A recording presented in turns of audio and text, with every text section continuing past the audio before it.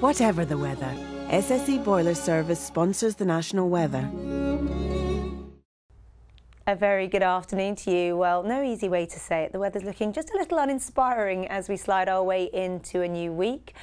The temperature's doing a little better than of late, mind you. Those temperatures up a notch on what we saw yesterday, 16 or 17 degrees as we head through the afternoon, and nowhere near as blustery or as windy as it has been. A touch calmer out there, but an awful lot of cloud cover, patchy rain and drizzle just slipping its way through these eastern counties of England through the next few hours. Elsewhere, mostly dry, with clearer skies developing through Scotland, Northern Ireland, the southwest and Wales. Here, that late sunshine may be just a little late in the day to enjoy, but for many of us, not a bad end to this Monday. And through this evening and tonight, a good deal of cloud hangs around, some of it lowering in places to give quite misty, grey, gloomy conditions into the small hours. The temperatures will be capped with that cloud cover, nowhere near as cold as it could be this time of year, certainly frost-free, double figures for many of us, and generally dry into the small hours. See you again soon. Have a good afternoon.